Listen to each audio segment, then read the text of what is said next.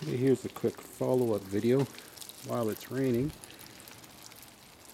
I'm sure you can hear it. It's really more of a light rain, but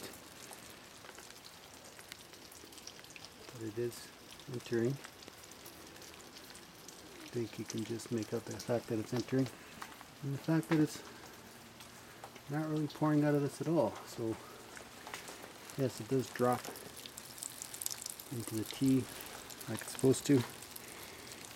And it didn't show the filter last time. Whoa, let me show the filter. How it's set up in there. Got a little handheld flashlight here. That is.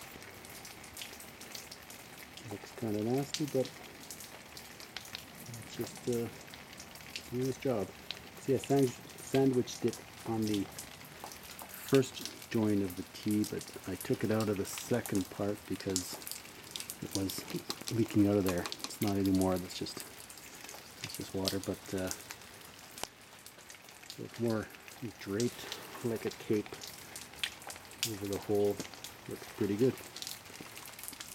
Overall, I'm happy with the system now. It seems to be working.